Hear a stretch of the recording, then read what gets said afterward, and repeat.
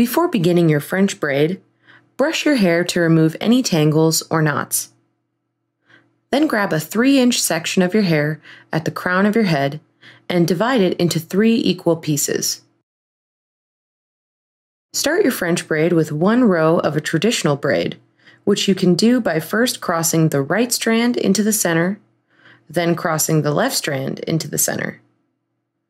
As you prepare to repeat your braid, grab a small section of new hair from the area of your hair you wish to include in your braid, and incorporate it into the next cross. Be sure to gently comb through any bumps to keep a sleek look. Continue braiding so that every time you do a new cross, you're gathering slightly more hair.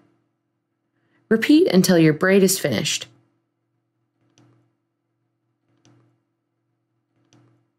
Finally, secure the braid.